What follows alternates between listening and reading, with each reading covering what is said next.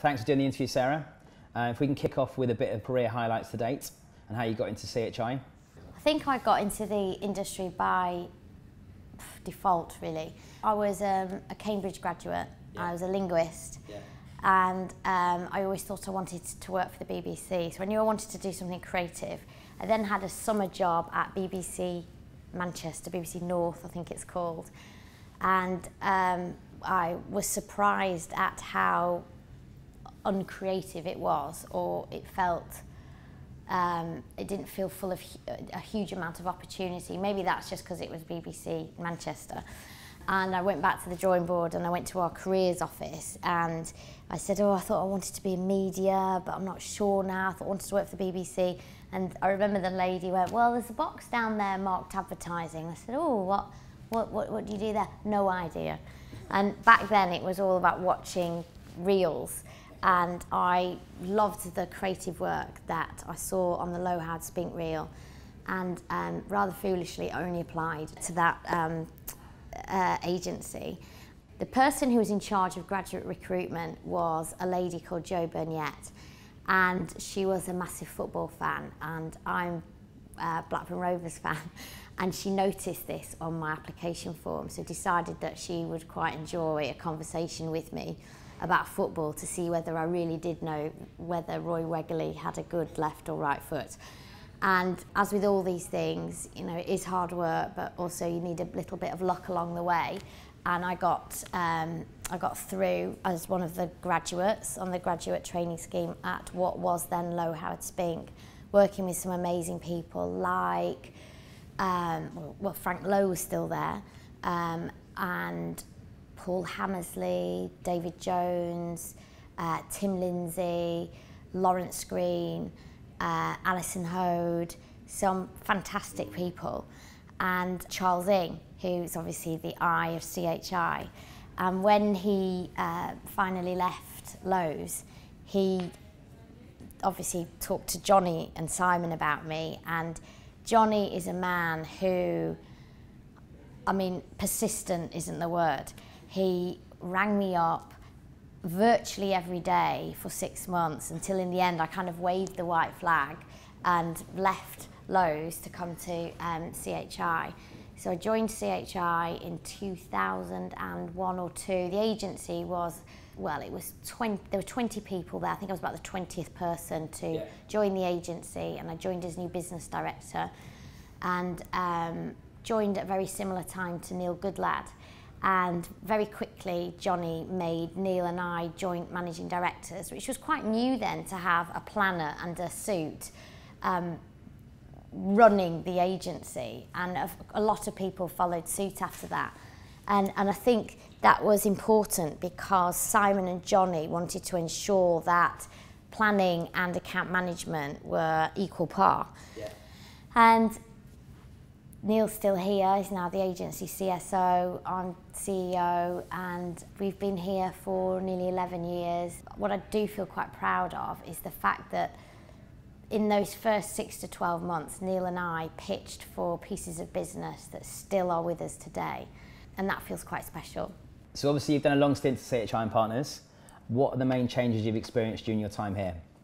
Well, I think like any agency, we've experienced a complete change in the media landscape. In fact, that change started before I came to CHI. So if I think about when I began in the industry at Low Hard Spink, it was full service. Then all the disciplines were broken up, and of course they've all now come back together even tighter than before. So I guess that's the first point. I also think that clients have become more demanding over that period of time. They want more for less. They want you to be more multidisciplined than you were before. And also, I think their demand for creativity and innovative creativity is a must-have. You know, I remember back then it was sometimes seen as a nice to have, and some clients wanted it and some clients didn't. And now I think any client, whether they be, you know, a storage space company, whether they're selling a tub of butter or our British Gas, everyone wants something fresh, innovative, creative, and therefore effective. So I think that has changed. But But I think here at CHI there are three things actually that haven't changed at all in that period that I've been here. I think the first is the client base. I feel very proud of that. A lot of our clients are still with us. They still trust us as their brand guardians and have been with us for over 7 years. Yeah. The senior management team hasn't really changed, and I think that's quite rare in our industry and actually a really valuable asset. And I think the third thing is the culture and this belief that a brilliant idea really can change anything. So moving forward, CHI, tell us a bit more about the plans for the future. CHI is heading as the heartbeat of the CHI&Partners partnership, which is our micro network, in a more global, more multidisciplined space. And we are at the very heart of that, propelling it forward. Who is the most inspirational person that you've worked with to date? In terms of, I've worked with some brilliant people, particularly creative people, from Tony Kaye, Vince Squibb, Dougal Wilson. But I think one of the most inspirational people I've worked with, but not really worked with, because she's my mentor, is Carolyn McCall. So I'm very lucky to have her as my mentor. Never yet, although it's not over yet, is it, have I had the opportunity to work with Carolyn directly, but she's amazing and has given me the simplest but most brilliant pieces of advice, particularly when I became CEO. I went to see her, and in true Carolyn style, she said, well, you have of course done X, Y and Z, haven't you? And of course I hadn't done any of those things, and they were the most obvious things I should have done. And I often go to her, and she's just a brilliant person to have there to talk to share problems with, just get our general advice, because, you know, you often land the big job without really having the experience. You're learning on the job. So I think having a counsel like that is fantastic. What's the best or biggest creative brief you've had a chance to work on? Okay, the biggest creative brief I've worked on to date was definitely the launch of The Sun on Sunday. I mean, how often can you say that Rupert Murdoch was your client? I presented directly to him face to face in a studio in Soho, and of course the brief was to replace the News of the World, which had been closed 2 weeks before.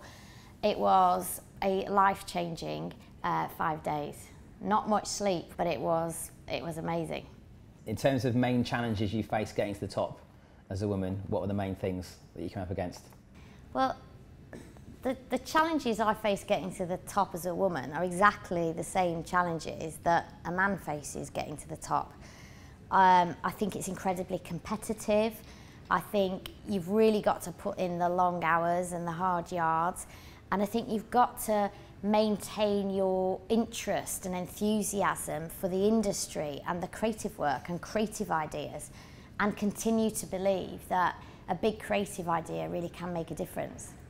If you could speak to a young Sarah Golding leaving uni, what advice would you give her? If I was giving a young Sarah Golding, my God, advice, it would be to worry less, probably sleep more, and enjoy the journey.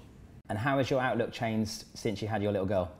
Since I had the boo lady, how has my outlook changed? Well, I think since having Florence, I definitely think it puts things in perspective. I also think it helps you empathise with the target audience that you're more often than not trying to communicate with, you know, mums. But interestingly, I think it has actually, well, it's certainly not diluted my enthusiasm and my commitment to this agency and to my career, because I guess I want Florence to see me, not just her dad, as a role model, and know that it doesn't have to be about who you know. If you work hard and you set your mind on something, you can do it. And the main things that you look for when you're looking for new stars to join the team at CHI&Partners, what are the sort of key things you look for? In terms of new people joining CHI, I'm looking for new skills. So I want people to bring new skills to the agency. I want them to come from different backgrounds. have had different experiences, but also I want them to complement the stars that are already here, because you want to create, you know, really great chemistry between the different teams. But I also want people that make me feel a bit scared. I know that if I was applying today for CHI's grad scheme, I wouldn't get through, because the people that we see are amazing. They've got such confidence, they've got really broad backgrounds, they seem to have been everywhere to all these amazing places, and they're super articulate. Back onto inspiration, in terms of the most inspiring campaign you've heard or seen recently, any that stand out to you? Apart from the Argos campaign, the new Argos campaign that we've just launched, I think the one that sticks in my mind most, albeit not that recent, was the Superhuman spot for Channel 4. It was directed by a guy called Tom Taghome, who we work with on Anchor Butter.